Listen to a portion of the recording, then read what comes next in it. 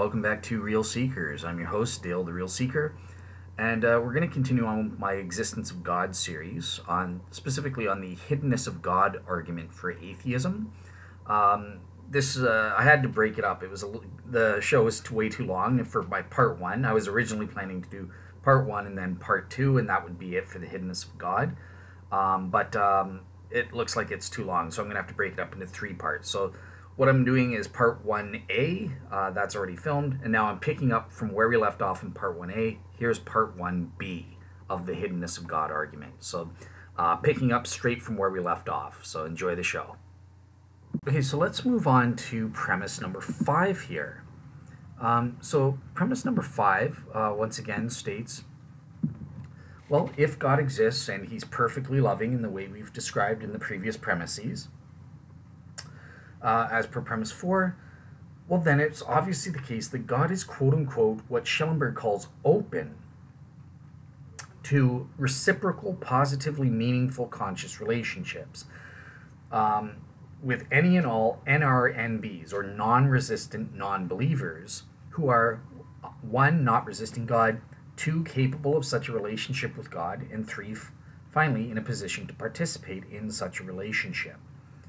And I modify it and say, or alternatively, forget about non-resistant non-believers. They're controversial concepts, as we'll find out when we assess this premise.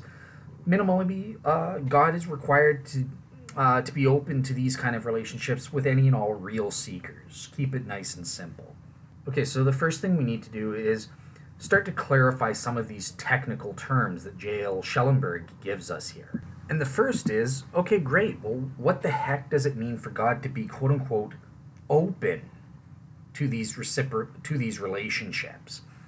Well, Schellenberg means something very watered down and specific. So by open, Schellenberg means to say that God must minimally make sure that, quote-unquote, there is nothing he nor anyone else ever does, or anything you could add, ever does in a broad sense, including omissions, that would have the result of making such relationships unavailable to the other, via preventing the non-resistant non-believer, or the real seeker, as we're going to go with the minimal standard, from being able to relate personally to God, even should they then try. So this is Schellenberg's notion of being open, God's being open. Notice that this is a watered-down term, right? It's less controversial or speculative on Schellenberg's part, and he's realized this over the years. From 1993, he's modified his argument to make it stronger, and that's what he's doing with this open, right? He's not saying, look, God must actively seek, he must initiate or promote a personal relationship with the other person who's capable of it. He's not responsible. He's not arguing that God's responsible to do that, though he probably would think that he is. He's just saying minimally, God just has to be open in a passive sense, meaning he has to ensure that there's nothing that would prevent a real seeker or a non-resistant non-believer from entering into that relationship and participating in it with God. So that's what open means here. Now, one thing to notice with this premise, probably contradicting what J.L. Schellenberg himself would want to say, is notice that there's no temporal coordinates, right? So usually someone like Schellenberg would probably argue, well, look, God's got to be open always, at all times. There's never a time when God can be closed, for example, to having one of these relationships with any and all real seekers. Or non-resistant non-believers, whatever term you want to go with. So God must always be open at all times, and Schellenberg is quite explicit about this requirement. Now, I've taken that out. I've watered down that, and I've also done the same in premise 6 when we get to that below, which is kind of an update. So, yeah, if some of your slides are different, this is the new update. What I'm saying now is there's no temporal factor. I think it's a stronger or in a more easily defensible statement for the atheist, being as charitable as they can to Schellenberg, who does, I think he's right about having this standard. Yeah, God should be open at all times, always, for real seekers. But I think that's picking a fight that might be controversial. Some theists would say, well, that's BS. You don't need to do that. How presumptuous you atheists and skeptics are. And they might, that's a chance for a debate. And it's an unnecessary debate. So I've strengthened the atheist case. I've made the atheist claim weaker and therefore easier to defend by taking out this claim that God has to always be open at all times to a relationship with real seekers and or non-resistant non-believers. And instead, I've simply said that, look, God has to be open to these kinds of relationships with any and all non-resistant non-believers or real seekers, as I call them, minimally before any point and or points of what I call no return. And I define that as, look, that any point or points whereby God's not being open to these relationships would unjustifiably hinder or prevent a relationship from being formed when it ought to have been formed, to the detriment, obviously, of the real seeker or the non-resistant non-believer, and presumably to the detriment of God and or possibly others as well. So that's what I mean. I weakened it to say instead of any and all times, which I think is true. I think Schellenberg is right to argue for this. I think that God would be open at all times with real seekers, to be in a relationship with them, especially in the watered-down sense of open. But nonetheless, just to help the atheists make their... I think they can make their argument without even needing to get into the debate, well, would God be open at all times? No, we just minimally need to say, look, he has to be open at any points of no return. Point and or points, if plural, if there is plural, of no return. That's all we need to argue for. And again, it may be that this premise isn't restricted. It doesn't say that God doesn't need to be always open. Maybe it could.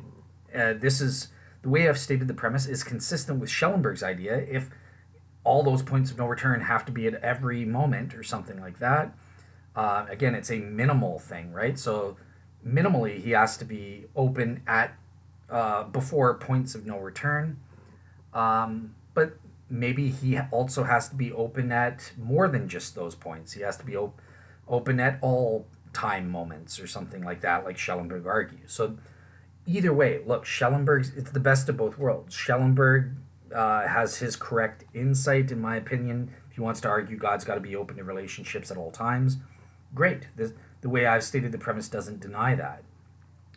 But by the same token, it doesn't make that claim and thereby have to take on that burden of proof. It just claims, well, minimally, God just has to be open at any and all, before any and all points of no return. Outside of this, maybe God has to be open, maybe God can be closed.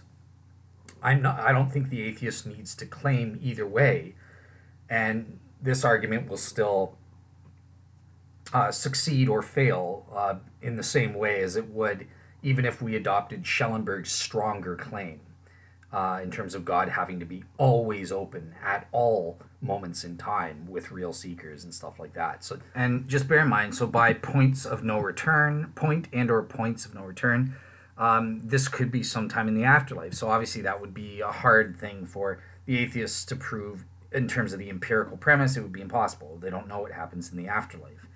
However, again, I'm trying to steelman for the atheists. So they could argue that, well, look, there are points of no return in this life. There are points where, quote unquote, a relationship ought to be formed, they can argue. And if it's not being formed at that point, that constitutes a point of no return. So it's any point where it's unjustifiably hindered or prevented from being in a relationship with God, preventing a relationship from being formed when it ought to be formed. And obviously, J.L. Schellenberg and atheists are going to make the case that, well, there are times in this earthly life when a relationship ought to be formed.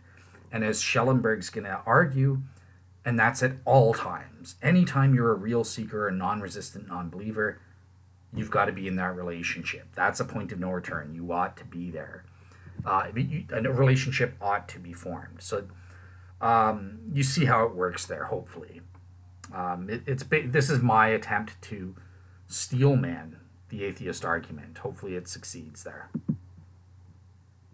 Sorry, just to clarify what I was saying there quickly as an update. Oh my goodness. So yeah, so point of no return can be defined in this life as any point where it's unjustifiably hindered or prevented from participating or actualizing a relationship with God when such a relationship ought to be formed. And in these circumstances, God is responsible to be open to those relationships at these points of no return. And if that's, as Schellenberg says, that's at any and all times, great, grand and groovy. If you want to be able to prove that as the atheist, I think you can. I think Schellenberg succeeds. But nonetheless, we don't have to get into that debate necessarily. We just have to say, well, at any and all points of no return. Maybe the points of no returns are all times. Maybe it's less than that. Maybe there are times when God can be closed. We're not going to get into that. We just know that God's got to be open at any and all points of no return. Whenever a relationship ought to be formed, then God's got to be open to that with a real seeker. Ought to be formed with a real seeker, then God's got to be open to that. That's a modification here. Part of the problem with me, I'm kind of rushing and stuff like that, so I'm writing and podcasting at the same time. That's a recipe for disaster, so obviously I'm finding flaws and I'm having to go back, rewrite and re-record and stuff like that. So yeah, just bear in mind, this is the most up-to-date aspect. Before I post the written part, I'm going to have all the updates put in and corrected for you guys as well. So yeah, cool. So that's the next qualification or clarification I wanted to offer here. Okay, great. So what the heck is this quote unquote the nature of this reciprocal, positively meaningful, conscious relationship as Schellenberg defines it? And Schellenberg is quite explicit. He says that this is an explicit relationship. It embodies what Christians call pure bliss, or what some have called, like Keith Ward, the iconic vision, right? So it's a deep, inherently good relationship or state of affairs between two or more people, whereby one is fully conscious and cognizant of being in this relationship. So by definition, this is what he's saying. This is how it becomes inherently good. It's got to be fully conscious, fully cognizant of being in the relationship. And that's what Schellenberg calls an explicit relationship. You know, you have this deep interaction between the two. You know what's going on with the other. You know how you're relating to them. You fully understand it as best you can. You fully understand it, period. And in terms of the divine-human relations, that includes things like ascribing the proper value and appreciating the value of God. Worship, worth a ship in the Old English. Ascribing the proper worth that God, that relationship, it's so beautiful. And that's what we call worship. That's so meaningful for humans. We need to ascribe the proper worth and value to things like God. And vice versa. It's good for God to ascribe the value that we deserve as human beings. Obviously, it's not to the same, we're not as valuable as God, but we are immensely valuable in and of ourselves. So appreciating value, appreciating our worth as persons within the relationship, and appreciating the value of the relationship that we have. These are things that all require direct consciousness, a conscious, cognizant relationship, according to Schellenberg, and I think he's bang on, but we'll get to that in a moment. But yeah, so this is what Schellenberg means by this reciprocal, conscious, personal relationship that's deeply meaningful. Moreover, he says, look, it involves valuing that relationship for its own sake. The relationship must be valued intrinsically, and this is a conscious thing on your part. It's not merely for the sake of something else. It's not instrumentally valuable. You've got to consciously go, I'm in a relationship with God, and that is intrinsically valuable in and of itself. What's more, this relationship has to be eternal. It can't be temporary, at least eternal in the future.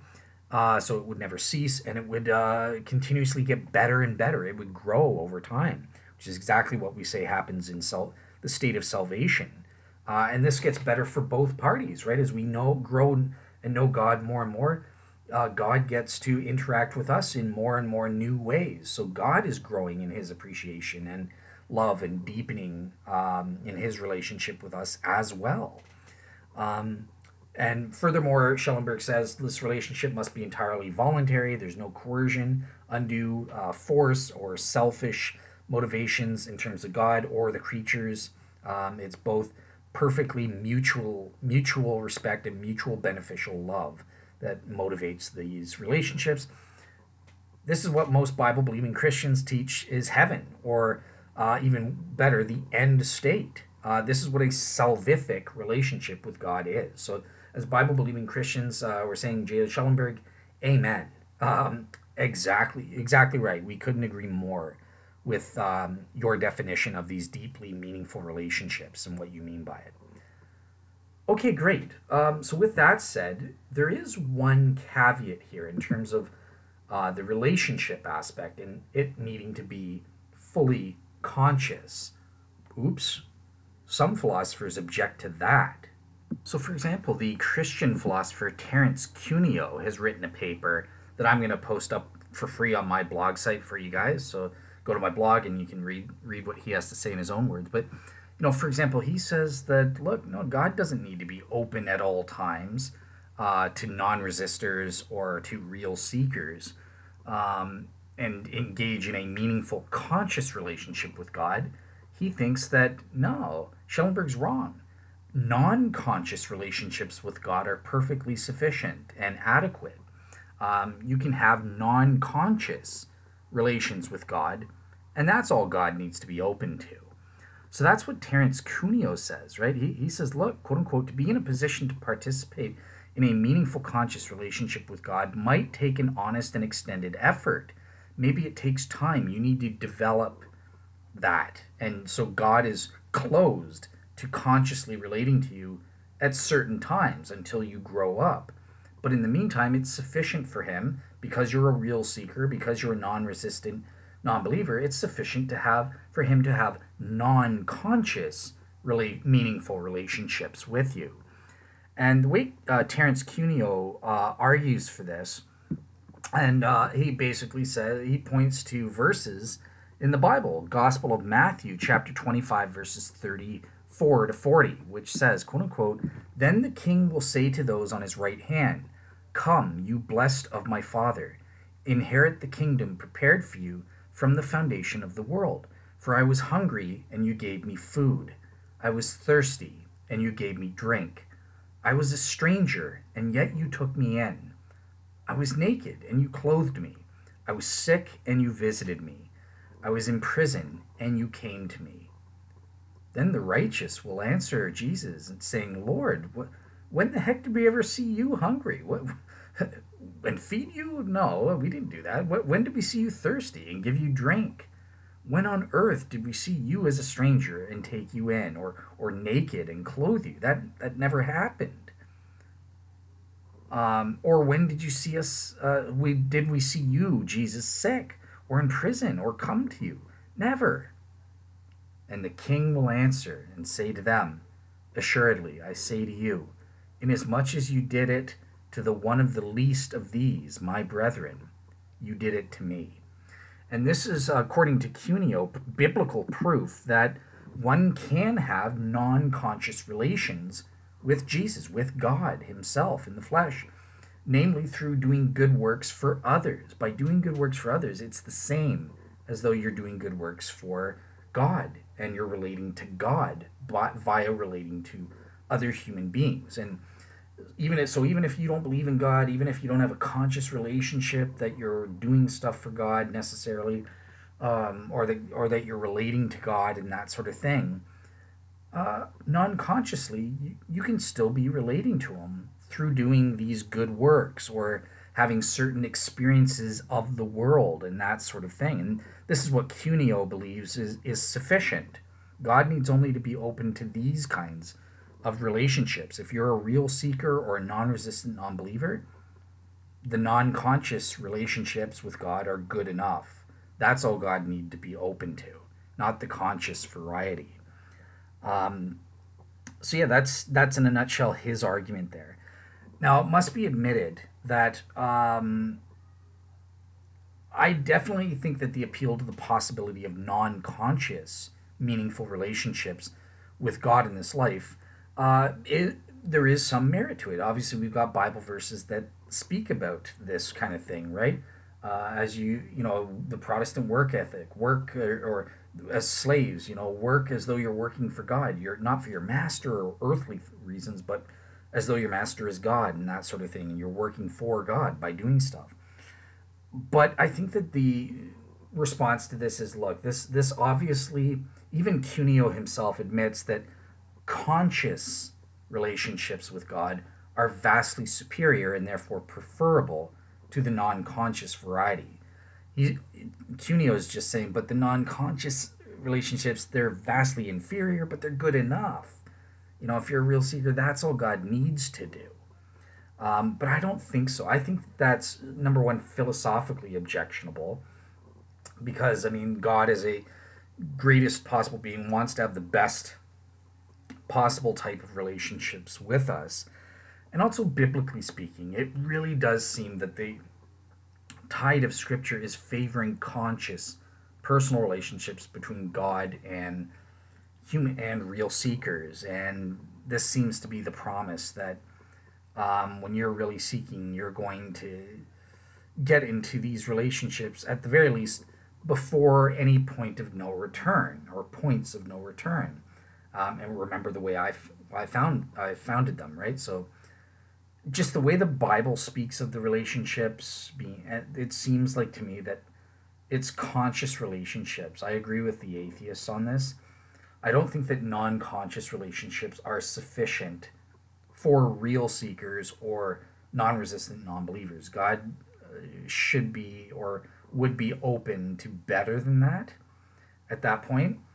However, I don't deny that there could be non-conscious relationship aspects that obtain for real seekers, and even for non-real seekers, perhaps. Atheists and skeptics, when they do good, in a way, they're non-consciously relating to God. They're reflecting God's image unbeknownst to them and doing these good things, and they're in some kind of non-conscious relationship with God. So there is some truth here, but it's just, I don't think that it defeats this premise. I do think if you're a real seeker or a non-resistant non-believer, then God has a duty to be open to conscious relationships. That's philosophically what a real maximally great being would be open to, if possible, as much as possible, and if you're a real seeker, it is.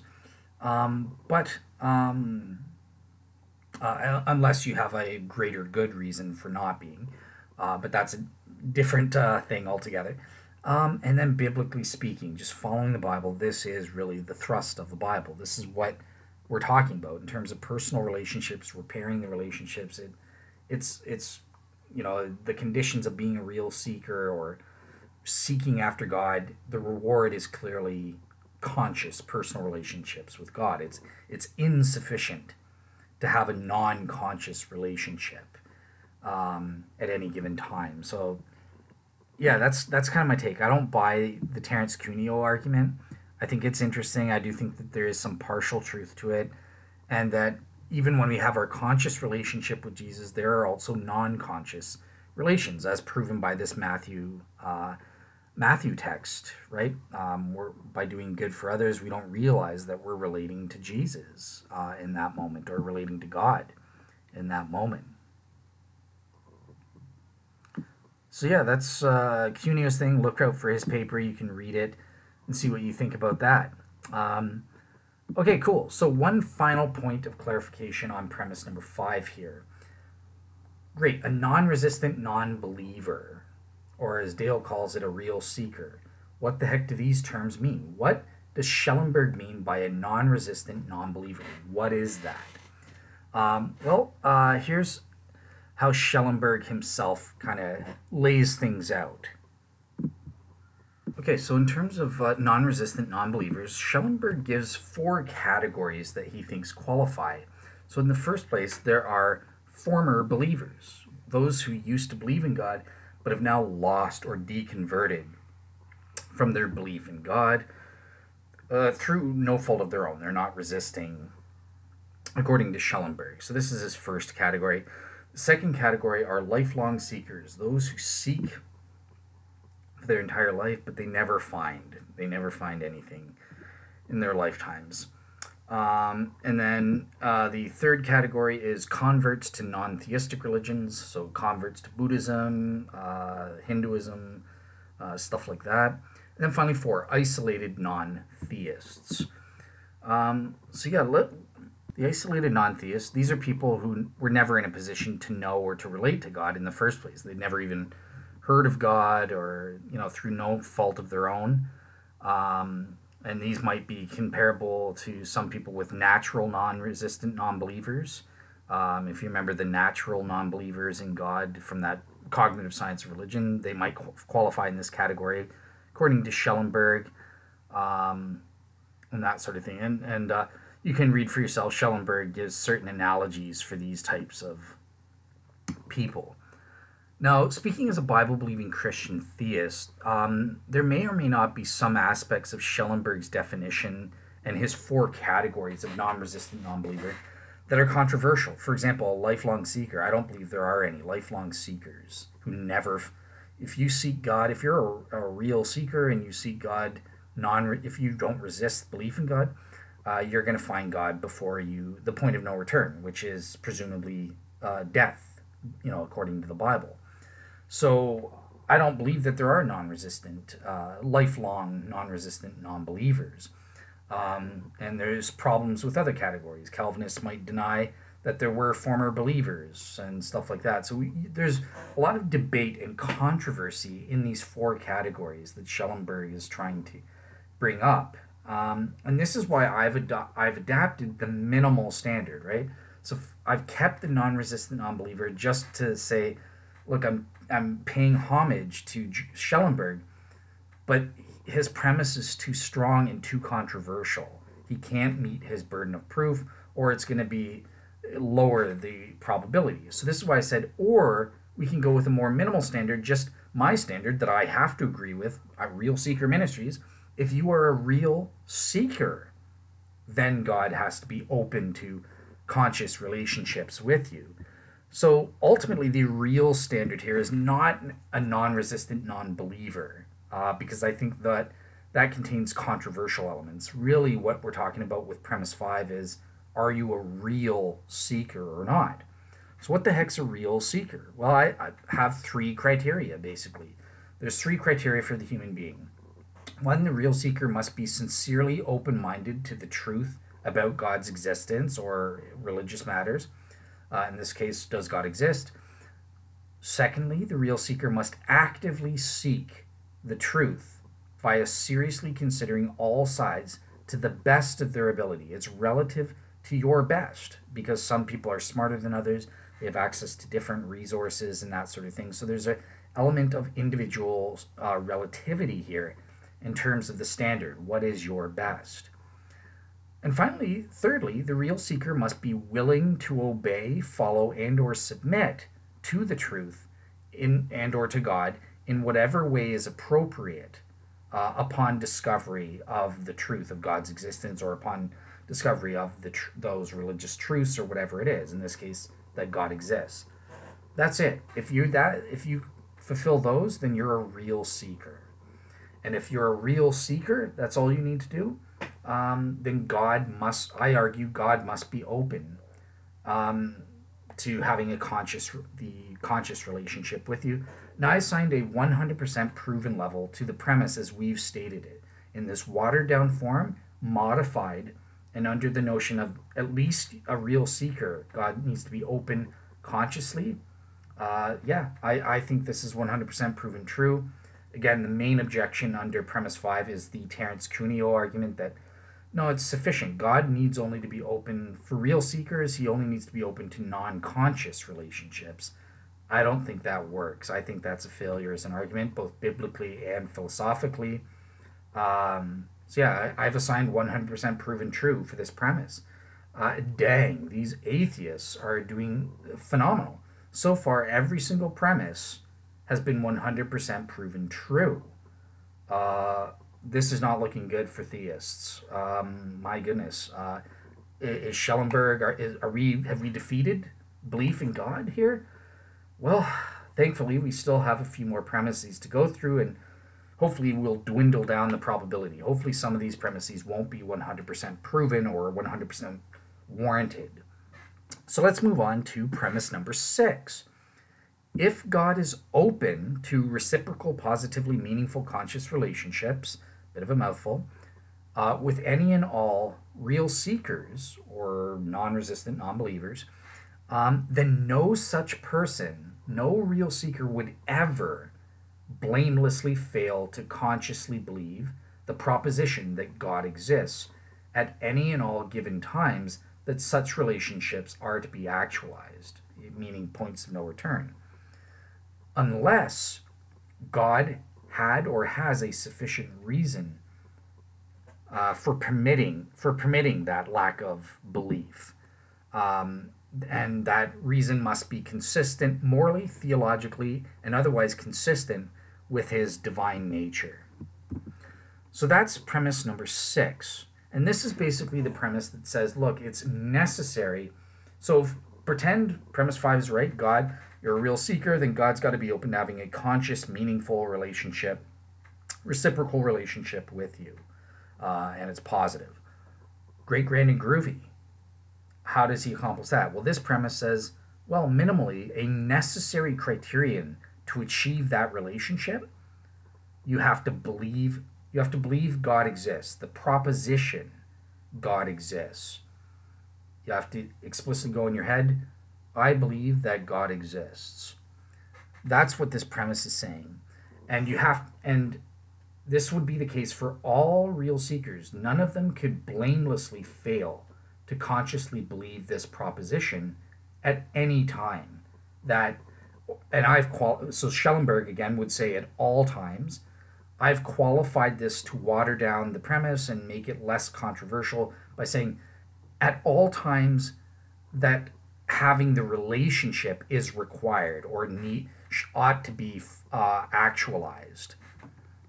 So that's my version of the premise. It's less controversial, slightly less controversial. It's just saying any times where that relationship ought to actualize, at those times, then you must consciously believe the proposition God exists. So that's the modified premise that I've given. Whereas someone like Schellenberg would say, yeah, but that's all times. At any time, T1, T2, T3, you always have to have a relationship, and therefore you always have to have the belief. I'm not making that controversial claim. The way I've stated the premises are less controversial, but they're consistent with J.L. Schellenberg's stronger claims in that regards. And I personally think he's right, but I just don't think he needs to argue for that. So I'm going to steelman the atheist argument here. Okay, so let's get into an assessment of premise 6.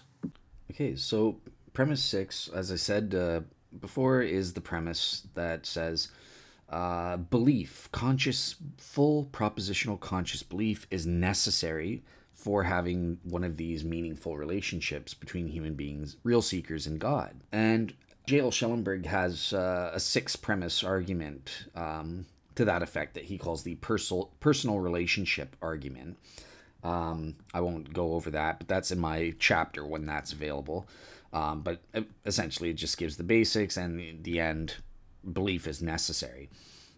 Now, as we saw in premise 5, we mentioned Terence Cuneo, and he thinks that non-conscious relationships are sufficient and you don't need conscious relationships. But interestingly enough, that Cuneo himself in his own paper does agree that, but if conscious relationships are what God needs to be open to, well then yeah, premise 6 is correct. If you're going to have a conscious relationship, then you need conscious belief in God.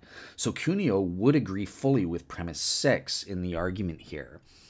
However, I think we need to ask, well, is it true? Do you need to have a full conscious propositional belief that God exists in order to have a conscious, meaningful relationship with him in the sense specified in premise 5? Well, in the first place, it might seem, well, of course. I mean, this is just commonsensical. How can you have a relationship with someone that you don't believe exists in the first place, right? I mean, think of all the atheists and skeptics. On the internet, they give their funny atheist response where they say, well, I don't hate God. I don't even believe God exists in the first place. So you can't hate what you don't believe exists. You can't have any kind of relationship with things that don't exist and that sort of thing, things that you don't believe exist. And I admit, yeah, at face value, prima facie, this is a pretty compelling case. However, I just want to mention that, well, believe it or not, there have been some philosophers who have challenged this claim, and they say, no, you don't need to have a full propositional conscious belief in order to have a conscious, meaningful relationship of the sort specified in premise 5. So believe it or not, there's actually been a couple of papers that have challenged this premise or this notion specifically. And the first that I want to mention is a paper by a couple of philosophers named Ted Poston and Trent Doherty. And this is entitled Divine Hiddenness and the Nature of Belief. In their paper, what they do is they try to distinguish between two types of belief. And they'll say, look, there is de dicto belief. So de dicto is a fancy philosophical term. It just means, it refers to explicit, fully conscious things you're cognizant of. It's a quote-unquote belief that, and then you insert a proposition, right? So it's explicit. So this is the kind of thing that J.L. Schellenberg and the Atheists have in mind with this premise 6, right? They're saying you need this de dicto type belief in order to have a conscious relationship with God. But Doherty and Poston say, well, no, you don't necessarily need a de dicto belief. It's sufficient to have what they call a de re belief. De re, again, fancy philosophical talk. De re just means, look, it's instead, you don't need a explicit belief that God exists in terms of the proposition. You just need a belief of the thing itself. So that's what de re means, belief of the thing or the object or something like that. So you can relate to God by having a belief of God, even if you're not consciously aware that it's a belief that God exists or that God is something or whatever. So yeah, here's how they define the distinction between the two types of belief in their own words. So quote unquote on page 185, belief de dicto of the dictum or proposition is the endorsement of some proposition that is preceded by a that clause. Belief that God exists. Belief that it is raining. Stuff of that nature. So for instance, S believes that P indicates that S believes P de dicto. Okay, that's confusing. Belief de re is of the res, Latin for the thing. This is belief of a thing or individual that has some feature, even if the de re believer does not recognize the subject under some specific description. So it's a difference between de dicto is an explicit belief that something, but de re is a belief in implicit belief of something. So that's kind of in a nutshell what the distinction is. And just to help you understand it a little bit more, Poston and Doherty give an excellent example. That's kind of the textbook case distinguishing this type thing, right?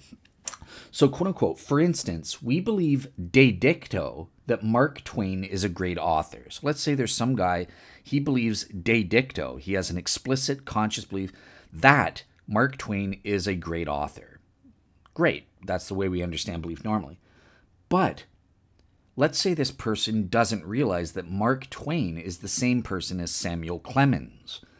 So in this case, we can't say that this person believes that Samuel Clemens is a great author because he doesn't have that conscious, explicit belief. And in fact, point of fact, he might even explicitly deny his belief that Samuel Clemens is a great author. But nonetheless, since we know he does explicitly claim Mark Twain is a great author, and we know he's ignorant of the fact that Mark Twain is the same as Samuel Clemens, we can say he has a de re belief of Samuel Clemens that he is a great author. So that is a great way of kind of illustrating the difference there in a nutshell. So great. So how does this apply to the case of belief in God? Well, as you can see, right? So Doherty and Poston are suggesting, look, maybe atheists and skeptics, they claim they don't have a belief that God exists, but implicitly they have a belief de re of God, that he exists in some other implicit way.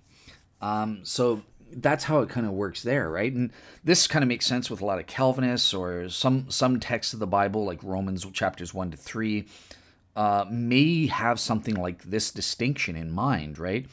And some Christians will want to argue, I'm iffy on it, but some Christians argue that there are no atheists. Everybody really, in their deepest heart of hearts, really do believe in God. Even if they on a conscious level explicitly deny it. And we don't have to ascribe, oh, they're just liars. No, maybe they really have deluded themselves and they don't believe it. But nonetheless, you could say, yeah, but the Bible's saying they do have a belief de re that God exists. So yeah, I just wanted to mention that. So let's move on here with their analysis.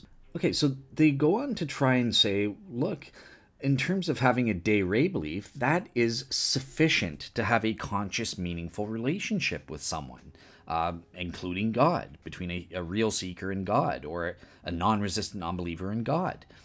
And they give this famous thought experiment called the unknown benefactor case. So there's a couple of examples here. So here, quote unquote, first, we present a case where you do not need the de dicto belief, but you are in a meaningful personal relationship. So the first thing is, look, suppose in a moment of need, some extra money shows up in your bank account. You ask the bank if it is a mistake, and they say no, an anonymous donor has wired you the money. You think to yourself, thank you, whoever you are. Now, in this case, you lack de dicto belief. You don't have a belief that John A. put money in your bank account. But especially if the other person is able to anonymously see your reaction, they're standing nearby or something when you're in the bank, then it is still fair to say that the two of you have a meaningful relationship. You have this de re gratitudinal belief of gratitude towards whoever you are, of the person who donated the money to you anonymously. So you have this belief of the person, and that's sufficient. You do have this meaningful relationship of appreciation and gratitude for what they did for you. Now, Poston and Doherty kind of take the same example, and they go even a little bit further to elucidate the point here. And so what they say is, okay, look, once again, assume in a moment of need, some extra money shows up in your bank account. Now, you don't know whether this is a mistake or if someone has given you this money. And for whatever reason, as a slip of mind, you forget to ask. You don't ask the bank teller, is this a mistake or not? So you're in this state of agnosticism. You don't know if someone's donated money. You don't even, or if it was just a random bank error or something like that. But nonetheless, you think to yourself, thank you, whoever you are. So obviously in this case, you have neither de dicto belief nor a very high degree of belief that somebody donated money. In fact, you're 50-50. You don't know if somebody actually donated money or not. Yet you still say thank you, whoever you are. So in that case, once again, the person is standing nearby. He sees your attitude of great gratitude. Attitude of gratitude. Poet and don't know it. But anyways, once again, according to Poston and Doherty, you have this meaningful conscious relationship based on gratitude and appreciation for what the other has done to you. Even though you don't even have a de dicto belief that someone donated the money to you. You're agnostic as to, is this just a random bank error, or did someone actually give me some extra money? But nonetheless, this is sufficient, according to them, to have a conscious, meaningful relationship. So obviously from these examples, they go on to argue that, well, God as a real maximally great being, he's the benefactor of everybody, of everything. So whoever expresses gratitude for anything in this life is really expressing gratitude to God, whether they explicitly realize it or not. Thank you for having my son or daughter born or something, or thank you for letting me have the joy of jet skiing or skydiving or something like this, or oh, I almost died, thank you for that, or something. You're thanking God as your ultimate benefactor, unbeknownst to you. You don't even know. You know, you don't have a belief that I'm thanking God or I'm that God did this for me. But you have, nonetheless, God did do it for you. You're thankful for it. Because of that, you have a de re belief in God and de re gratitude towards Him. I believe of God that He is worthy of my appreciation for this wonderful thing in my life, or something like that. So that's what they say. Look, this absolutely proves you don't need a de dicto belief in order to have a meaningful relationship with God, according to these authors. Now, just by way of retort, so Schellenberg has written a paper. There's been a couple papers, so I'm going to have Poston and Doherty's paper on my blog, as well as two counter responses. One by Schellenberg, which is a short one, 6 pages. It's a little weak. But I still think he gives some good counters. And then another one by Benjamin Cordray. Great paper, one of the best, kind of tackling this. But yeah, by way of retort, look, J.L. Schellenberg, in his paper on not necessarily darkening the glass, a reply to Poston and Doherty, he kind of argues that de re belief in God is not sufficient for the specific type of reciprocal, positively meaningful conscious relationships that he's talking about and specifying in his premise. He's saying, okay, sure, you can have some kind of a meaningful conscious relationship, but it's still insufficient. It's not of the degree that we would expect from a real maximally great being to be open to. No, for that, it's got to be an explicit relationship. This is what the Bible says. This is what we're looking for. It's got to be a conscious experience. It's got to be personal, intimate, mutual, reciprocal. You've got to be able to give things like worship. And for that, Schellenberg argues, clearly nothing short of genuine belief and belief de dicto will suffice for these kinds of relations. And to some extent, I agree with him. As a Bible-believing Christian theist, of course we have to. We know that explicit belief at one point or another is, in order to properly worship God, we need belief that God exists and belief that God has done something. That's what the true sufficient conscious relationship is that we're aiming for. So I agree with Schellenberg. Even if I agree that the de re appreciation of belief counts for something, it's still insufficient in my books. And I think Schellenberg is right to call this out and say, no, we would expect more. Now, one thing I would say in my evaluation in terms of needing worship, there could be looser senses, right? I do think you can be said to be ascribing worth, value, or appreciating the value of God in a de re capacity. So I disagree with Schellenberg that in order to worship, you have to have a de dicto belief in God's existence. I think you can de re worship God in a looser sense, but it's clear that the de re kind of worship is insufficient. The true worship, the true proper, sufficient worship, ascribing of worth to God, does require conscious de dicto belief. So I agree with Schellenberg on that, and I don't agree with the distinction. Now, additionally, I mentioned Benjamin Cordray. He's also written probably the best paper I've seen on this topic, refuting it, called Divine Hiddenness and Belief de Re. And here he argues, look, philosophically, in the philosophy of language, we know that there is a quote-unquote specific set of conditions based on ascribing belief de re. And he says by using these conditions, because we know how and when ascribing you have a de re belief. There are 4 sets of conditions or rules that must be fulfilled before you can ascribe to someone de re belief. And Benjamin Cordray is saying, look, when we apply these 4 conditions to the Mark Twain example, for example, it works perfectly. They're fulfilled. When we apply it to God in this case, atheists and God, a lot more questionable, if not, it's, according to him, implausible that we can ascribe belief de re to atheists or to real seekers who are atheists and skeptics. according to him. Or at the very least, it's a lot more questionable. So he says, look, quote unquote, it is prima facie implausible to claim that seemingly inculpable and apparent unbelievers are really de re believers. He goes on to say, while it is indeed possible that a de dicto unbeliever is a de re believer, it is unlikely that it has sufficiently general application to actual individuals to alleviate the problem of divine hidden. So what are these 4 conditions for ascribing when or when not somebody has a de re belief? So the first is the ascriber must hold that there is some mode of presentation between the object or between God and the subject. So the object, there's a mode of presentation to the subject, right, of the object itself, in this case God, to the real seeker. The ascriber must hold that God or the object has a place within the ontology available to the subject, within your general ontology worldview.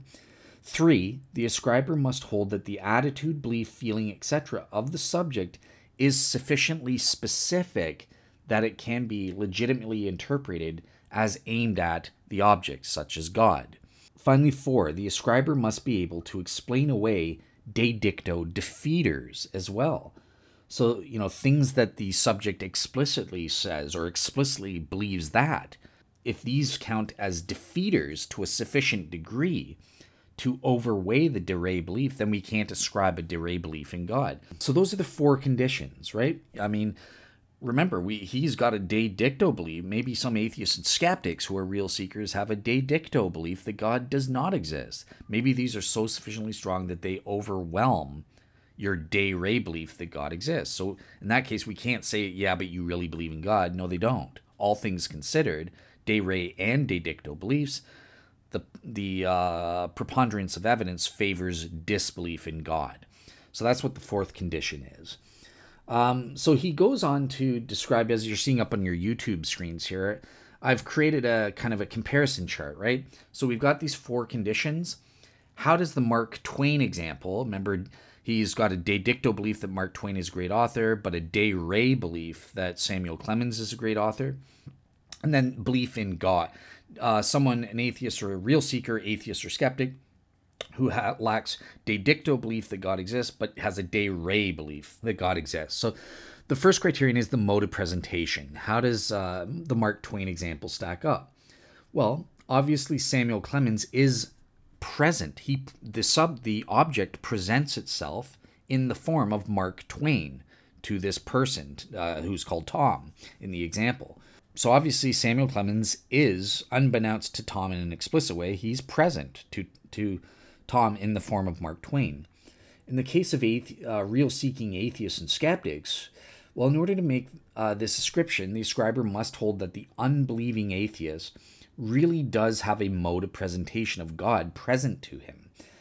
And further, that this presentation is actually involved in certain attitudes or beliefs that are directed at God.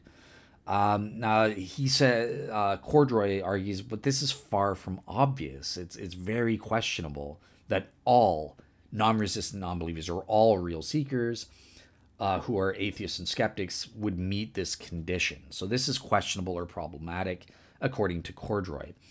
Secondly, the God must fit into the ontology. Well, in the Mark Twain example, Samuel Clemens is a person, and Tom makes frequent use of this ontological category. So yes, it's fully within his prior ontological commitments and presuppositions that Samuel Clemens is a human being and there are persons, and Samuel Clemens is a person. Great, grand, and groovy, fulfilled. Unfortunately, in terms of the ontology with respect to God belief, there's a problem when ascribing belief to the ignorant, right? Remember that Schellenberg's different categories. Maybe there's people that have never heard the isolated unbeliever, as Schellenberg calls it. Well, if the ignorant don't even have an idea about God, or even the resources needed to readily construct an idea about God, well, then obviously one can't ascribe a God-directed belief or attitude de re to them, right? It's just totally absent from their ontology. So because of that, it failed. This is saying that these people have a de re belief fails, at least in the case of isolated unbelievers who've never heard of Jesus or never even heard of the Western concept of God or as a real maximally great being or as God in general and that sort of thing. So I think that one's kind of, there may be some debate there. Obviously, people will say, yeah, but God is present to every single person. No one's isolated. God always provides a sensus divinitatis induced properly basic belief to people. But again, I'm just saying this is what Cordray says. He says it fails for that reason. Finally, with specificity, it's got to be specifically aimed at God belief, right? Okay, so with the Mark Twain example, in terms of specificity, well, Samuel Clemens and Mark Twain designate identical people in reality. So obviously the belief de re is specifically directed at Samuel Clemens here. Now, in the case of God, once again, in the case of the ignorant or isolated unbeliever, Cordray argues that this condition is not fulfilled either, because God is, even supposing God's a thing, then God has a place in everyone, and God has a place in everyone's ontology.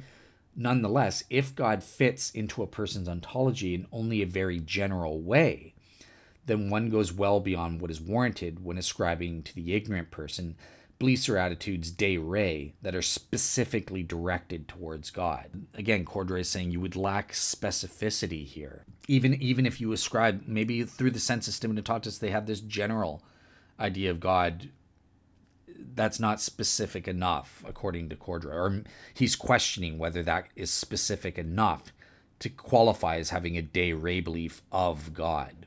It's not enough to just have a loose sense. And he gives an example in his paper about the Nile or something like that. So read that. But finally, there can't be any de dicto defeaters.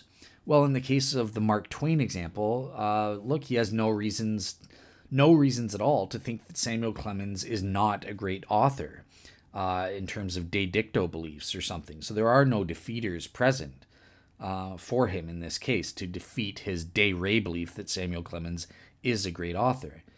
What about this condition in terms of God belief, de re? Well, this is particularly a problem for critics of religion, people who claim to be atheists or agnostics and skeptics, and they're real seekers, and they know the arguments and that sort of thing.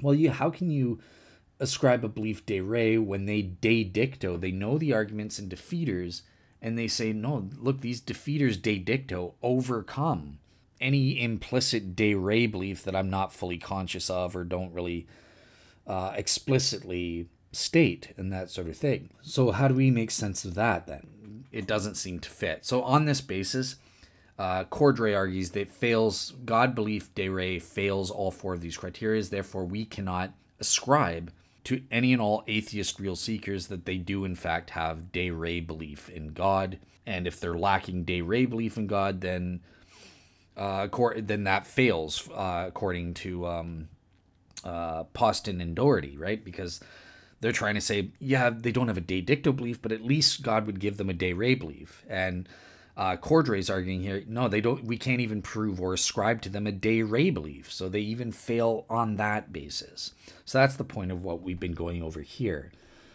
A little bit skeptical of this de re versus de dicto claim. I'm skeptical that even if we do ascribe a de re belief, because I think we can challenge some of Cordray's arguments and stuff, especially from a Bible-believing Christian perspective, we can deny, no, we know that they do have a de re belief or something like that, or that in terms of some of the conditions, it can be argued that they are fulfilled. It's not as problematic as Cordray is making it sound, or at least it's not provable that they fail, like Cordray argued. What I question is, look, even if we do ascribe de re's beliefs, is that sufficient for this proper conscious relationship? Wouldn't they need a de dicto belief? And I tend to be of the persuasion that I do think that obviously a de dicto belief, everyone admits that's superior for having a conscious relationship. That's preferable over a de re belief in God. Although admittedly in their paper, Poston and Doherty do try to argue that there are certain goods that only arise with de re belief. And Actually, so they would disagree with me. They do try to attempt to argue in their paper, I think unsuccessfully, that, oh, well, de re belief might even be preferable to de dicto belief, at least at some times, or at certain times in people's lives, because there are only certain goods, like from seeking God or something like that, or certain goods that can only come about when you have de re belief and don't come about if you have de dicto belief. But I think overall, all things considered, it's pretty clear that de dicto belief is where it's at. That's what we're looking for. So I disagree with that. I think it's always preferable and better. All else being equal, it's always better to have de dicto over and against de re belief. But I think that given what the Bible says, I think based on philosophical grounds, as God is a real maximally great being, again, we want to go for, there needs to be at least some kind of explicit de dicto component that's present and people are cognizant of in order to have that properly conscious, meaningful relationship. So I disagree with Poston and Doherty. I don't think that a de re belief in God is sufficient for a conscious, reciprocal, conscious, positively meaningful relationship with God and what we're looking for, what Schellenberg and what the atheists and what is logically entailed in having God as a real maximally great being we would expect. There has to be some element of de dicto, explicit belief that God exists. So I agree with the atheists and the skeptics on this front. However, believe it or not, there's another challenge, and this is brought up both by Poston and Doherty, but another author, Andrew Cullison, and I'll get into them in a moment, but they provide examples of saying, okay, maybe belief de dicto must be present to in some form, at least partially. However, there's a difference between partial beliefs versus full beliefs, and it may be that belief itself, as Cullison argues, as we'll see, it may even be that partial de dicto belief isn't necessary, but hope for belief de dicto belief de dicto plus hope is sufficient. So yeah, we're going to look into this. So is it sufficient to have just a partial de dicto belief in God, or is it sufficient to have a partial de dicto belief plus hope, as Cullison argues, as we'll see in a second? These conditions are sufficient. You don't need what Schellenberg and the atheists claim, a full 100% degree knowledge, belief de dicto that God exists, that you're fully conscious of, and that sort of thing. So how do they argue for that on this front here? Okay, so starting with Poston and Doherty in their paper, again, all for free on my blog for you guys if you want to research further. But yeah, they make this distinction between full and partial propositional belief. And they say, well, look, a partial conscious propositional belief is sufficient for a meaningful conscious relationship. You don't have to have a 100% degree of justification or warrant or confidence in your belief that God exists in order to have this meaningful relationship with him. That's complete rubbish. And that's an absolutely proven fact. I think everyone with a functioning brain would agree with this. I myself came to believe I was 99% degree of warrant that God exists. That's sufficient. Anything on a balance of probabilities is sufficient to believe that God exists. That's the sufficiency threshold, right? You apportion your beliefs on the basis of the evidence on a balance of probabilities, or on the preponderance of evidence, as lawyers like to say. This is the proper way to do it. That 50% line is the sufficiency threshold. 49% to 0%, you disbelieve. 50-50, you're agnostic. You don't believe or disbelieve. You suspend judgment, is how philosophers say it. 51% to 100%, you believe the proposition. That's the proper way to be. So yeah, if you've got 51% or more, or over 50%, whatever that is, doesn't matter, 50.01 or whatever, you believe that God exists, but you apportion your belief accordingly, because there's room for doubt and stuff. You don't have to have 100% degree of knowledge. And this is obvious as Bible-believing Christians. I mean, Lord, I believe, help me with my unbelief. You're allowed to have doubts. You don't have to have 100% degree of knowledge or warrant that God exists in order to have a meaningful conscious relationship with him. I would, though, say that, yeah, that is better. And I believe that that's what we're heading. After this life in judgment, we will all have 100% degree of knowledge that God exists and a whole bunch of other stuff. And that will be a fullest or fuller, because we're going to never finish with God over eternity. We're going to always grow and learn more and more, know more and more about God and stuff over eternity. It's going to be wonderful and amazing. He's potentially infinite with his riches and wonders and things that we're going to learn about him and develop our relationships and stuff like that. It's never going to be static. We're never going to know all there is about God. But nonetheless, we will have, at the very certain propositions, we will have the 100% degree of knowledge. And that will, especially that God exists, and that will be enrich our relationships. It's better to have a 100% degree of knowledge than a 99% or 51% or something like that, obviously. But the 51% is clearly sufficient to believe in God and to have a conscious relationship. God in this sinful world, is able to have a sufficiently meaningful conscious relationship with us with 51% or more. And that's what these guys are arguing, and they provide examples to that. Now, one thing that I disagree with, let me give their example first before I get into this. So how do they prove this? What thought experiment do they give? And they provide the example of the tapping thought experiment, or the prison tapping thought experiment, it's known as in the literature. So, quote unquote, suppose that Jones, an unfortunate fellow, is locked in solitary confinement in a dark prison cell. So, sorry, in the literature, this is called the tapping case. You'll see thought experiment. Jones hears some faint taps. So Jones is in jail. He's in solitary confinement. Nobody else around, nobody to talk to. Now, all of a sudden, Jones hears some faint taps coming from the other side of his prison wall. The taps seem to resemble the presence of another person willing to communicate, but he's not at all certain that there is another person in the other cell. He has no idea. Yet Jones begins to tap back. The tapping resembles intelligent design to him. So he's saying, well, if the tapping is real, there's got to be an intelligent agent here. It's not just random taps.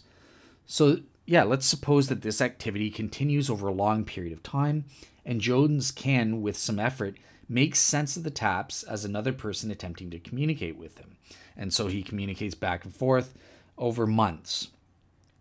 Now, let's suppose that Jones's credence, that his degree of belief or rational confidence or warrant in terms of his claim that there is another person that he's communicating with, he's agnostic. It's 0.5, 50%, or 50-50. So it's less than that 51%. It's less than that sufficiency threshold to believe that the proposition is true.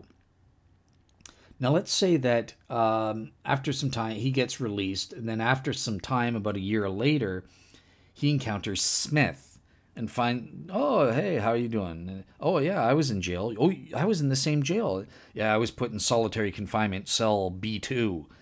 Hey, I was in solitary confinement B1. Did you hear tapping? It's like, yeah, some guy from B1 was tapping. That was me. So that was you tapping to me. And they realize, hey, we actually had a real relationship, a real conscious, meaningful relationship, despite the fact that he had a partial degree. Partial to the sense where he was agnostic. He should have suspended judgment. He actually suspended judgment as to whether there was somebody actually tapping back in B2. Nonetheless, he still had this meaning. Smith and Jones had this meaningful conscious relationship, despite their lack of belief. And obviously with these, they argue, so here's the part that I am skeptical about or disagree with, at least partially. They say, and this works for even if you should disbelieve there's a person, right? So if you have less than 50% degree of confidence or warrant that somebody else, that Smith was in cell B2 tapping to you, you can still have a meaningful relationship to you. And this gets into, okay, Pascal's wager, like at what level with respect to God, what is that sufficiency threshold? What degree of belief is sufficient to have these meaningful conscious relationships? Is 10% degree of confidence sufficient? 1%, 20%? What is it? And what Poston and Doherty argue is that, look, it's obvious that for very low degrees of belief, this tapping case proves that you would definitely 10% or even 1% would be sufficient. If you're just 1% confident that there really is another person on the other side of that wall, and then you find out after the fact there was that other person, we would still say, yeah, you had a meaningful conscious relationship according to them. Now, obviously, the atheist gambit is to say, well, that's not good enough. We're talking about atheists, real-seeking atheists, or non-resistant, non-believing atheists that have 0.01% degree of confidence that God exists, that there is that other guy in B2, that, there is God, that God exists, kind of thing. And that's an insufficient thing. So sure, you can point to cases where people have 1% belief and that's good enough, according to your tapping case. But there are people that only have 0.01% degree of belief in that God exists, and that's insufficient to have a conscious relationship. Well, where's the cutoff line? It's obvious the atheist is just being ad hoc and totally arbitrary. He's desperately trying to avoid the obvious truth if he's playing that game. So that's how Poston and Doherty respond to that kind of thing. Now, as I said, I myself, I'm skeptical about this. I honestly think if the evidence suggests that you disbelieve, you should disbelieve the proposition. I think that hinders you from having it's insufficient. You cannot have a meaningful conscious relationship because you're saying, I don't believe you exist. You don't exist. You're just with the tapping, this is just a hallucination. You're not engaging, not even in the hopes. I do think that their case potentially works with the agnostic range. When it's 50-50, there seems to be some truth to this tapping case that they are having a meaningful relationship. And I think that that's kind of shocked me and changed my mind, because I was a rigorous uniqueness thesis guy, a Richard Feldmanite. We teach in critical thinking class. No, more than 50% you believe the proposition, and therefore you're having a meaningful thing. So if you're in the agnostic range, 50-50, that doesn't mean you don't believe. So you're not having a meaningful conscious relationship. I think they've managed to turn me around, at least in the agnostic range. I think it is possible to have a conscious relationship in this tapping case, even if you don't know, even if you're agnostic. Is there someone there? Am I just hallucinating these taps? I don't know. Nonetheless, I continue to do it for months, and then I find out 1 year later, Smith, you were real. You weren't a hallucination. Yeah, that's confirmation. Yeah, they did have a actual relationship, and that would be the same even if you never find out that Smith was actually there. They were having a relationship. They were both real, unbeknownst to them, and they were having this relationship. So that's my take on that. However, I think that with the case of 50-50, the reason for that is because it's not just the partial belief. Partial belief on a balance of probabilities is sufficient to have a conscious relationship. But if it's 50-50 within the agnostic range or in the disbelief range, partial belief is not good enough on its own. There needs to also be the hope that there is that other person and that they exist. So the hope plus a partial belief that's not on a balance, proven on a balance of probabilities, that might be sufficient for a meaningful conscious relationship with God. And that's what Andrew Cullison argues in his great 2010 paper that, again, I'll be linking to on my blog for free. So go ahead and read it. His paper is great. So he argues, and he gives his own kind of thought experiment here about loving, meaningful personal relationships that obtain between two or more people who don't believe that the other person exists. They're agnostic, and or they even have reason to disbelieve on a balance. They think it's improbable that the other person exists. When that is combined with hope for the other person who exists, then that is sufficient for having a meaningful conscious relationship. So what does Cullison argue here? He gives a couple thought experiments. So the first one is called the Turing chat room experiment, right? So picture a grieving man named Bob and a grieving woman named Julie. Both of them join a chat room online one day, and they meet each other, and they start talking. Hey, this is great. I really like you. Oh, I really like you too. So they talk for a couple months, and they're having this great relationship online. They never see each other. They never do live chats and stuff. This is before the days of that. And then one day, Bob's buddy, Benny, comes up to him. And Benny says, hey, you've never met this person before? You do know, you've heard of the Turing test and stuff. You're just talking to a computer. It's an artificial intelligence. There is no real person there that you're relating to. We have that capability now. And Bob's, huh? So this shocks him, and he's like, yeah, you're right. I don't know if she's real. So he loses his belief that this person is real on a balance of probabilities. For all he knows, he's agnostic that this may be an AI. And let's say he goes to Julie, look, I need proof that you're real. I need you to send me pictures, or let's do a live chat. And no, I'm shy. I don't do that, or I don't want to do that. Certainly, I've had people call me an AI because I don't show my mush on my shows, right? So maybe I'm just an AI. You don't know. So let's pretend. So this gives Bob reason to even disbelieve. I think it's improbable. You probably are an AI. You're probably not real. Nonetheless, in the hope that she is real, Bob continues the online relationship, and he continues acting as though he believes that she's real, in the hope that she is, because it's such a great relationship.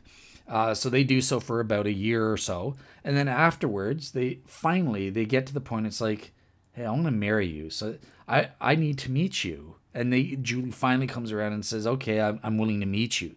They meet. They get along great, and then another year later, they finally get married and tie the knot. Well, of course, we would say, even during the time when Bob was agnostic and disbelieved, he thought he was probably communicating with an AI, an artificial intelligence, but he had a partial belief, dicto belief that she was real, and the hope that she was real. That is what said, yeah, you had a meaningful relationship. Even during the time when you disbelieved, you were still having a real, conscious, meaningful relationship between the two of you. And that's been proven in the fact that you're now married, you've met each other in person, and you're having a grand old time. So that's what Andrew Cullison's first thought experiment gives here. And then he gives another thought experiment too, ones that aren't, that kind of illustrates the same thing. And he calls this the hallucination scenario. So it's the same peeps. So let's suppose that Bob awakens in the hospital to find out that he has a condition that causes him to hallucinate several people who he had previously enjoyed complex and loving personal relationships with. So it's been proven beyond all reasonable doubt to him, these guys were all just hallucinations. Now, Bob really likes his doctor, Julie, and she informs him that he's now been cured of this ailment, so he will no longer hallucinate ever again. However, Bob doesn't believe her. He doesn't just suspend judgment. He actually actively disbelieves her and says, no, I think that you are a hallucination. You telling me that I'm not going to hallucinate, I've been cured, that's all just in my head, it's all just a hallucination. I disbelieve you. I don't think you exist. Now, despite his doubts on this front, he doesn't want to blow this because he really likes Julie as his doctor. So he wants a relationship with her. He hopes that she is real. So on this basis, he decides to treat her as if she's not just a hallucination, even though he believes that's all she is, and he pursues his relationship. Once again, all of the essential elements are present for having a loving, meaningful, conscious personal relationship, despite the lack of belief on Bob's part. So yeah, Cullison believes, look, these counterexamples, obviously we would say, yeah, they're having a real meaningful relationship despite the lack of belief on Bob's part that Julie exists. So yeah, obviously Cullison believes these counterexamples are superior, yet affirming of attempts to reject Schellenberg's argument by others like Poston and Doherty. He thinks that his examples improve upon some of the flaws about the de dicto de re distinction arguments by Poston and Doherty. But yeah, it's obviously what is it that's showing, what is the essential agreements? Well, it's not belief on a balance of probabilities. Obviously, there needs to be some component of belief, I think, de dicto. You know, if you have a 0% probability or degree of warrant, it's 0% possible that this person exists. You can't have a relationship with it. So it can't just be hope. I disagree with Cullison on that.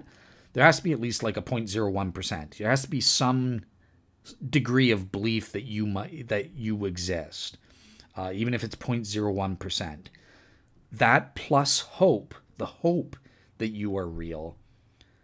And Cullison's argument would say his thought experiments would seem to suggest that's enough. That's enough for you to have a great relationship. And I think that there is some truth to this argument. I think back when I was agnostic myself, 50-50, and or even if I had some measure of disbelief, say I'm 30% probable that God exists, I think that could be sufficient to have some measure of conscious relationship. It wouldn't be as good as what I had now, but I think for 6 months of my life, when I was agnostic, I still think I had some kind of meaningful, conscious relationship with God, even though I couldn't affirm the proposition I believe that God exists at that time.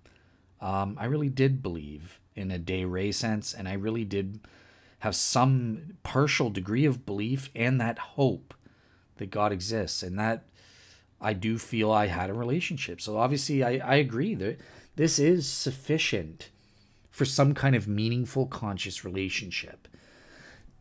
Now, is it sufficient for the type of relationship as specified in premise 5? That's the ultimate question that we need to deal with. And just before we get to that, obviously Cullison himself addresses some objections in this paper along these lines, right? So I'll leave it to you guys to read through that when you read the paper, read his paper on my blog or my write-up, Hiddenness of God chapter write-up on it. I'm not going to go into it here now. Interestingly, he also provides a secondary argument as well based on self-sacrifice and forgiveness and that sort of thing. So you might want to read that. I'm not going to cover it here. Suffice to say, for our purposes here, I just wanted to focus on the first argument relevant to premise 6. What's my assessment of this? So I feel some measure of truth is behind Andrew Cullison's insights on this front, and same with Doherty and Poston. I think that you can have meaningful personal relationships with God, even when you disbelieve he exists and that sort of thing, as long as you have that hope that he exists as well. So there are valid insights here, but I would agree with the atheist. I think it's insufficient to qualify as having a conscious personal relationship of the kind specified in premise 5, the kind that we would expect from a real maximally great being. He would be open to the better kind of relationships, and that better kind of relationship does very probably require at least belief on a balance of probabilities, 51% or more degree of belief in God. That's what I think the biblical position is. That's what I think philosophically makes the most sense. But I will say this, that Cullison's arguments and Poston's arguments have given me reasonable doubt as to the truth about the necessity of belief on a balance of probabilities being required for the purpose of facilitating relationships as specified by premise 5.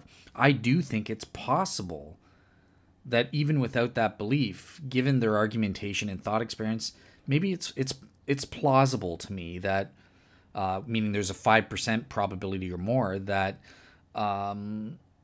you could have the conscious relationship specified in premise 5, even if you lack belief in God, that God exists on a de dicto, on a balance of probabilities. So congratulations. On this front, we will assign a 95% proven level, not a 100%. Yay. So for premise 6, it's only 95% proven. And I got to specify that's me speaking as a Bible-believing Christian theist, because there's not only secular warrant, I believe there's also biblical warrant suggesting that explicit de dicto belief on a balance of probabilities is required. You have to actually believe in God to have these conscious beliefs, and epistemologically speaking, I believe the sufficiency threshold is during the, with the Lockean thesis, and that is more than 50% to believe. You don't believe before that. So I think that if you disbelieve, you can't have a meaningful relationship to the degree that we're talking about, that God should be open to, the type of relationship specified in premise 5. And I'm 95% convinced based on the secular and biblical warrant combined. But remember, this is the atheist claim. The atheist bears the burden of proof here. And so you can't assume you're talking to a Bible-believing Christian theist. Obviously, I'm including biblical evidence and biblical warrant because I am a Christian and I want to give a Christian response, as best Bible-believing evangelical Christian response, as best as I possibly can.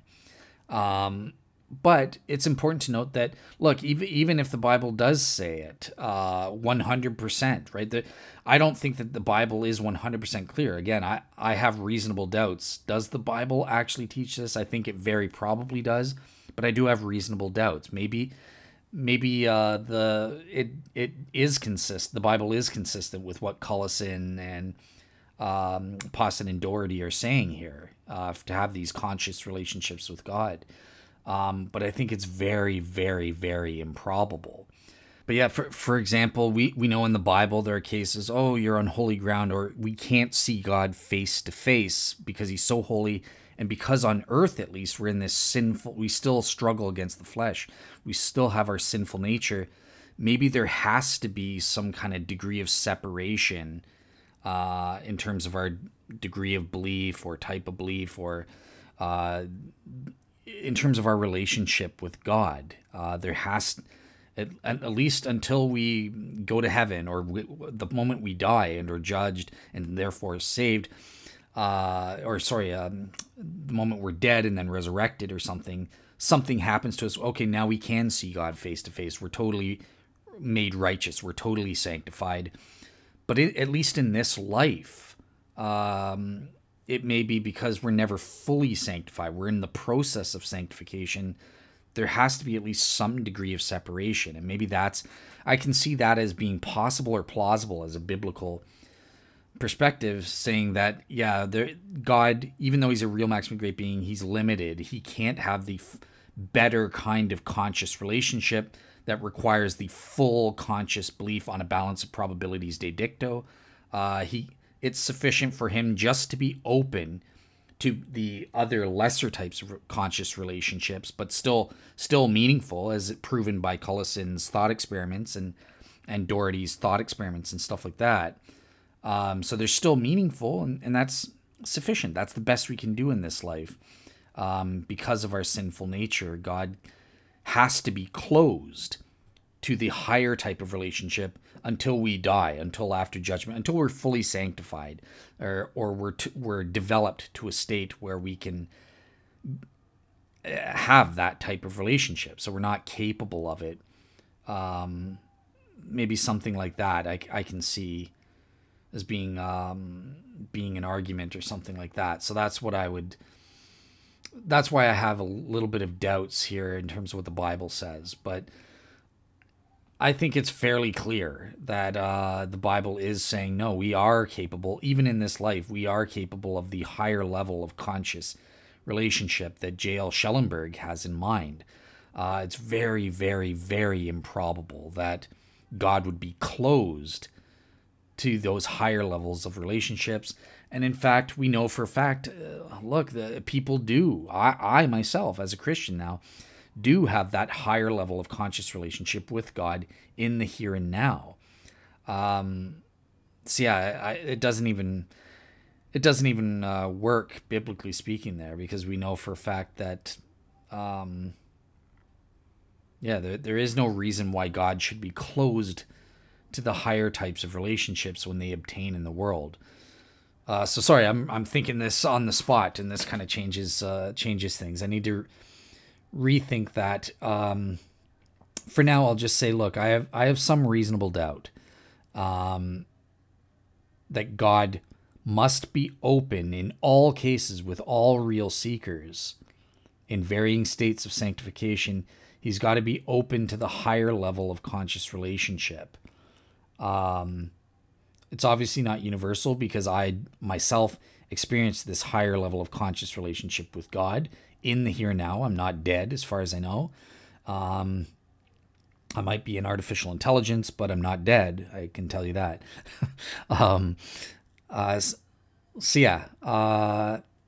what I'll say. I'm firm here. I have reasonable doubts. I'm only 95% confident that according to the Bible, God must be open to the higher level of conscious relationships with any and all real seekers, or any and all non-resistant non-believers. That's my take on that front, and let's finish off. That said, just speaking as not a Bible-believing Christian theist, let's take the Bible warrant out. I still think that on secular philosophical grounds, Cullison and Doherty and that have provided pretty good reason for doubt. Again, on a balance of probabilities, I think that Schellenberg's arguments, counter-arguments, and that sort of thing, and talking about the relationship and the nature of God as a real maximally great being, it's very probable that these lesser types of beliefs and hope is not sufficient. You need belief de dicto that God exists on a balance of probabilities. And if that's the standard, then I'm about 85% convinced on secular grounds only that this premise is true. So the atheist has met his burden of proof, but only in the 85% degree on secular grounds. If you throw in biblical evidence, then I'm 95% convinced that this premise number 6 is true in the case of the atheists. So I've got 5% doubts overall that this premise might be false, based on the reasoning and trying to say that belief de dicto on a balance of probabilities is not necessary. I think that's 5% possible, if that makes sense. So great. So that's our first premise that fails to reach the 100% proven level. This is at most 95% proven level for Bible-believing Christians. And if you're not a Bible-believing Christian, then I think it's about 85% proven that this premise is true. So that's my take on that. Great. So with that said, let's move on to premise number 7 in that case. And premise number 7 is basically a sub-conclusion number 3. It says, therefore, if from premises 5 and 6, if God exists and is perfectly loving in the way we specified to the maximal compossible degree, then minimally no non-resistant non-believer or real seeker would ever blamelessly fail to consciously believe, propositionally, de dicto on a balance of probabilities, that God exists at any given time, unless God had sufficient reason for permitting it that's consistent with his divine nature. And this inference, this is a sub-conclusion. It follows via hypothetical syllogism, that valid deductive pattern, so it's 100% proven true. If premises 5 and 6 are true, premise 7 is guaranteed to be true. It's a valid logical inference. 100% on premise number 7. So that's it for today. That's all we're going to talk about in part 1 of this show on Divine Hiddenness. Next time in part 2, we're going to do the finale. We're going to start off with premise 8, right? So premise 7 represents our incompatibility premise. All the first 7 premises lead up to our incompatibility premise here.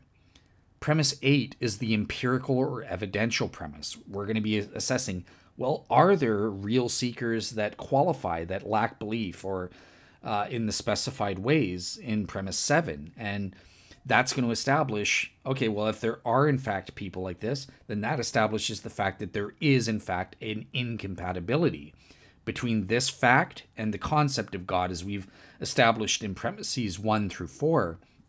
Therefore, that God does not exist. So yeah, we're going to look up into premise 8. And obviously, that's our objections to premise 8. This is where the majority of philosophers try to reject the premise. They'll say things like, oh, well, there are no such people. Or, well, he wouldn't reveal himself at all, any and all times. Or they would deny and say, yeah, but God does have a sufficient reason for not revealing himself or not being open to these types of relationships at all times, or something like that. And you get a whole host of objections, most of which would be familiar if you're involved in debates between atheists and Christians on the Divine Hiddenness Argument. But I'll provide a little bit more scholarly detail and my sources in part 2 there when we finish up.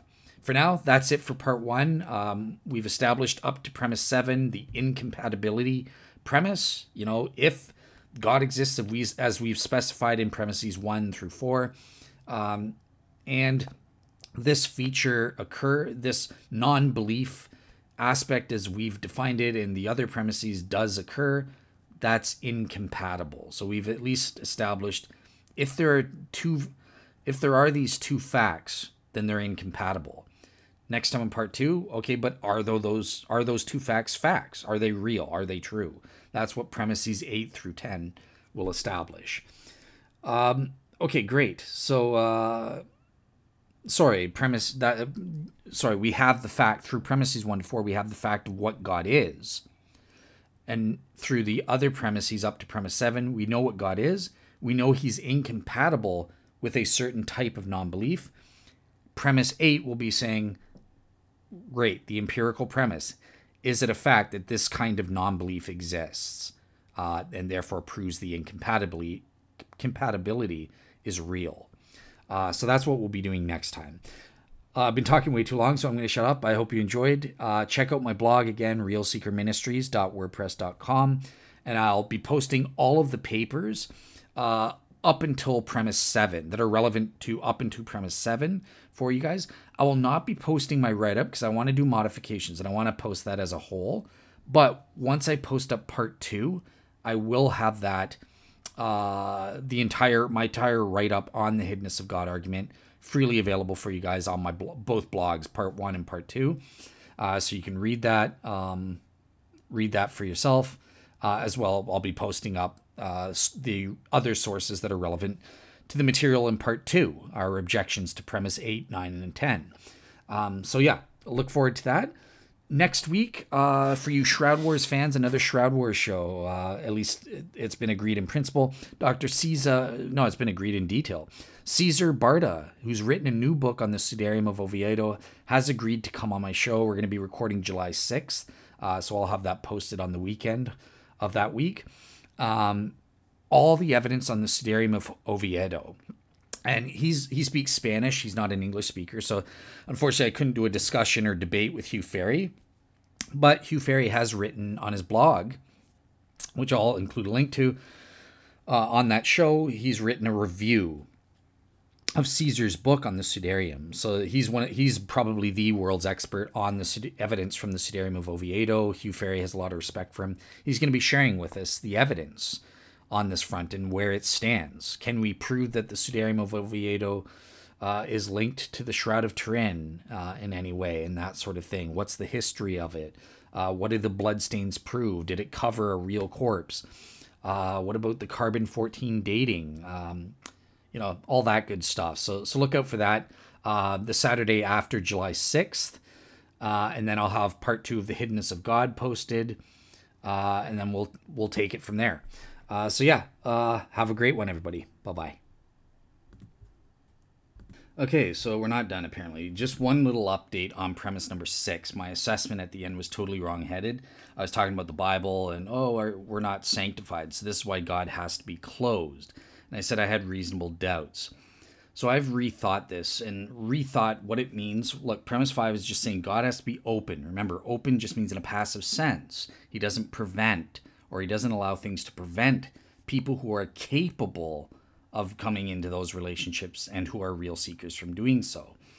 He doesn't. It's not saying he has to actively do stuff necessarily or whatever to foster those relationships. And I was confusing real seeker with a non-resistant non-believer. And this is probably why it was a good thing for me to include both definitions. Because, okay, real seekers doesn't have any criteria or talking about someone being capable of entering into a higher conscious relationship with God. Whereas the non-resistant non-believer criteria, Schellenberg does say that they are capable of this higher level relationship. And I think that it's obviously speaking, Bible-believing Christians are in these higher level conscious relationships in the here and now. I mean, look, I'm not dead, for example, as I said, so I'm still here, and I'm having this higher relationship with God. So that is possible. Therefore, I would expect the higher level didicto belief on a balance of probabilities to obtain, which it does in my case, and I have this higher relationship. So I don't think that we can say that God should be closed to any real seekers or any non-resistant non-believers or any capable real seekers. Maybe I should change the premise to say capable real seekers from having these higher relationships. No, it's 100% proven true that God, as a real maximally great being, would be open in the passive, watered-down sense as we've defined it to having these higher level relationships. It makes no sense. I can think of no reason why God would be closed to having those higher level relationships and settle for these lesser relationships that Cullison and Poston and Doherty speak about, where they have these lesser degrees of belief and lesser levels of relationships and that sort of thing. And that's where you get into the debates where, well, are there goods that only come about from those lesser types of relationships? And they try to argue that there are. But again, overall, I think that it's clear that the higher level relationship is the one that has the higher level of degree of belief, at the very least on a balance of probabilities. So yeah, if you're capable of that higher level of belief, relationship and belief, then yeah, God would give you that, or God would be open. To having that type of relationship. So because of that, I've reassigned, it's not 95% proven for premise 6, it's 100% proven for premise 6. So yeah, the atheist is crushing it and killing it. We've got one premise left, premise 8 proper, that we'll assess in part 2, the empirical premise. And if this argument is going to work for atheism, that has to be over 50% proven true. Hopefully, as theists, we're going to be saying, no, it's improbable to be true. It's not a sound premise. It's not a deductively strong premise. And we're having to rely all on our assessment of premise 8 to defeat this argument or to see if the atheist's right, if it succeeds. Does it prove that God is a real maximally great being, does not exist? We'll find out in part 2. But yeah, I just wanted to give you that quick update. Premise 6. So unfortunately, I screwed up. I didn't realize the distinction between real seeker and non-resistant non-believer about the capability when I was doing my biblical assessment about sanctification and that's all irrelevant stuff, because this is assuming, look, these are capable real seekers or non-resistant non-believers. They are capable of the higher level relationship. And obviously, God would be open in the minimalist sense of the word, as we're defining it, to those higher level relationships. So this is 100% proven true in my opinion.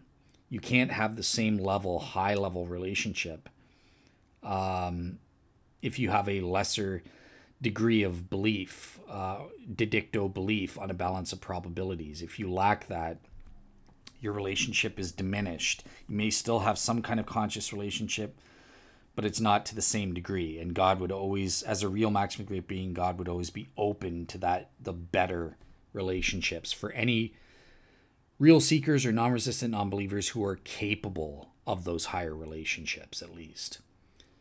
So yeah, that's it. I'll shut up and take care.